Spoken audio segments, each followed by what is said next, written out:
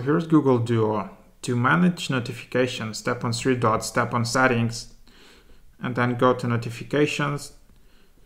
And this is it. So you can disable or enable what's like new in Google Duo, contact updates, info about special events and topics, send messages and reminders, unanswered call reminders, or if you just don't want to disable all of it, just go to your settings app and just find like Google Duo, and it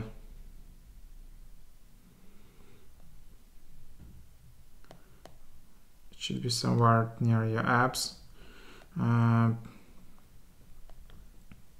like here, and then you can just go to notifications here and disable all of them. Or if you have them enabled, you can just limit some of them here. So that's what I would do. Hope it is helpful.